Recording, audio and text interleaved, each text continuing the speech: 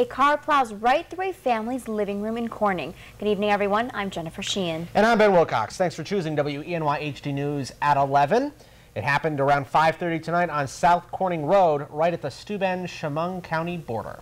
The car was coming down Rodera Drive and slammed right into the home in front of him, missing a telephone pole by mere inches. WNYHD's Kelly Meyer was on the scene earlier today and joins us live in the studio with the story. Kelly, this isn't something you see every day.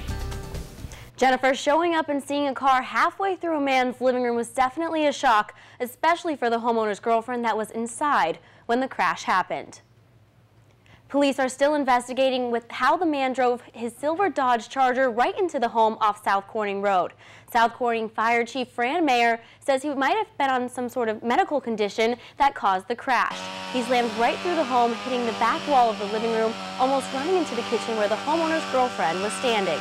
Code enforcement came in to look at the house and see if it was okay for the family to stay in tonight.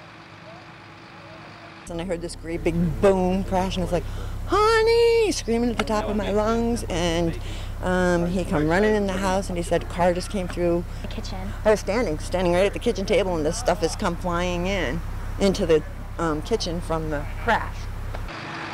The family is allowed to stay in the home tonight and will begin with their cleanup.